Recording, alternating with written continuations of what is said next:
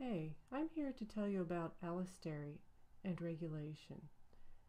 Allostery is a type of regulation that allows different reactions in the cell to communicate to one another. And it's so important that it is sometimes called the second secret of life. And to understand what I mean, let's look at a process that we know, glycolysis.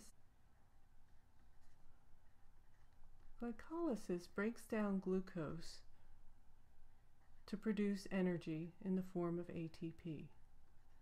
And there are 10 reactions catalyzed by glycolysis, and some of them have a very favorable free energy. So it's important for the cell to be able to tell some of those enzymes when to slow down or speed up. So when there's too much energy in the cell, ATP can be an allosteric inhibitor of some of those reactions in the cell. And allostery means the other site.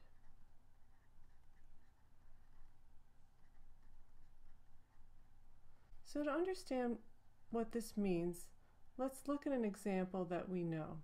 When an enzyme, this enzyme is a circle, an enzyme has an active site and it can bind substrate at the active site to form the enzyme substrate complex,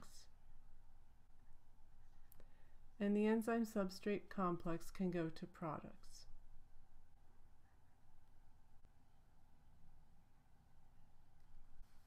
But in allostery, the enzyme exists in at least two conformations. So the one that can bind substrate is the active form and catalyze a reaction, and the one that doesn't bind substrate or can't catalyze the reaction is called the inactive form. And these two forms of the enzyme can exchange between one another. And an allosteric modifier will bind to the other site, and in this case we have an allosteric inhibitor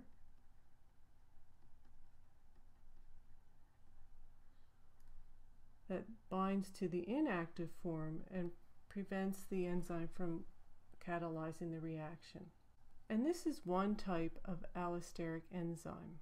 This type of allosteric enzyme has one active site,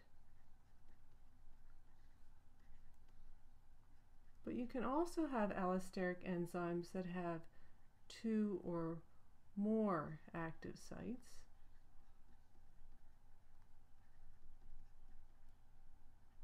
For example, we can have an enzyme with 4 active sites, and here I'm showing the inactive form, which does not bind substrate very well. But then there's also an active form,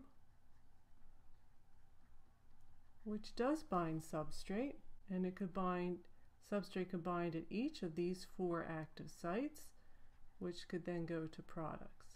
An allosteric modifier could stabilize the inactive form of the enzyme at the other site, so this would be an allosteric inhibitor,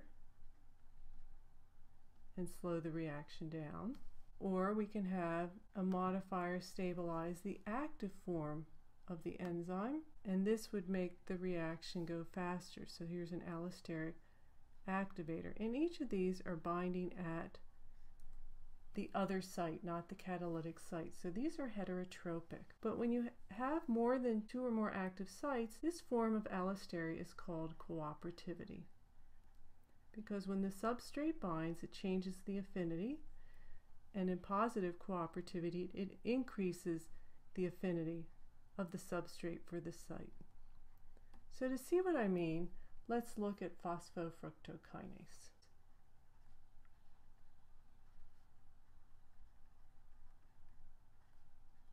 Is an important enzyme in glycolysis because it's a unique reaction to glycolysis. It converts fructose 6-phosphate plus ATP to fructose 1,6-bisphosphate plus ADP.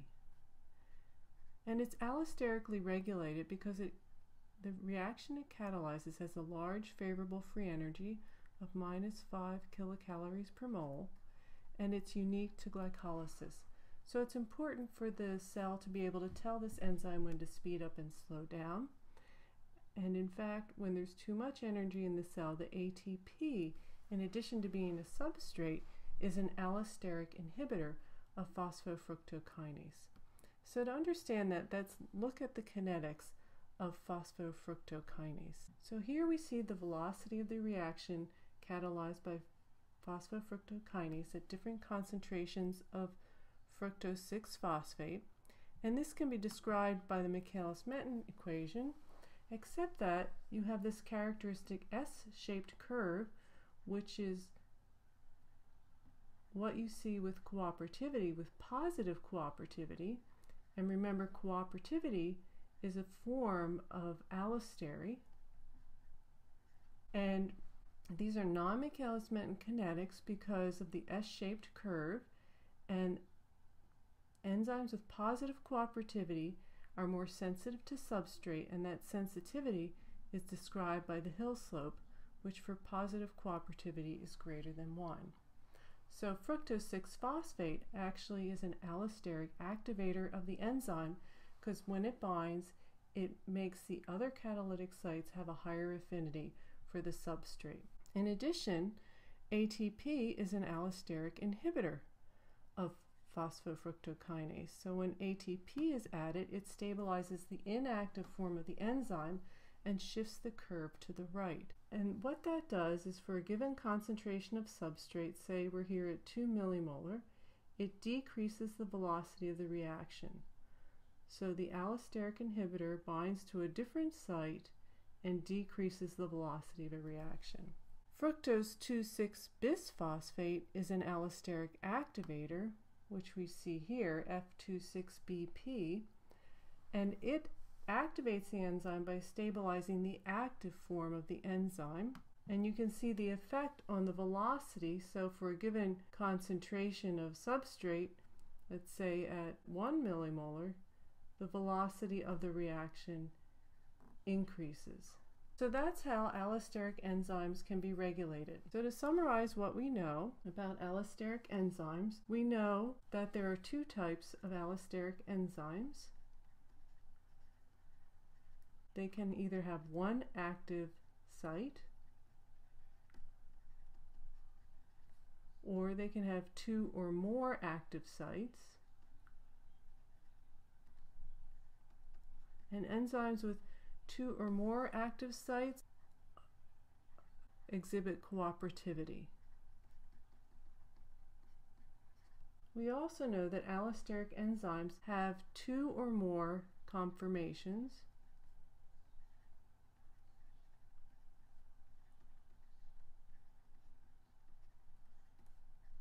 an active form, which can catalyze substrate to product, and an inactive form. And we know that the allosteric modifiers bind to the other site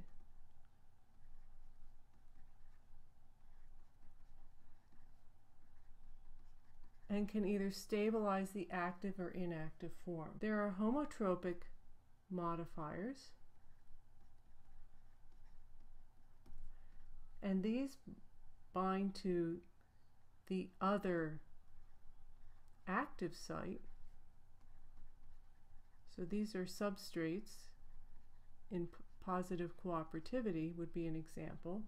And then there are heterotropic allosteric modifiers, which bind the other site and are not substrate. And both of these can be either activators, which stabilize the active form of the enzyme to increase the velocity of the reaction, or inhibitors, which stabilize the inactive form of the enzyme and decrease the velocity of the reaction. So that's it for allosteric enzymes.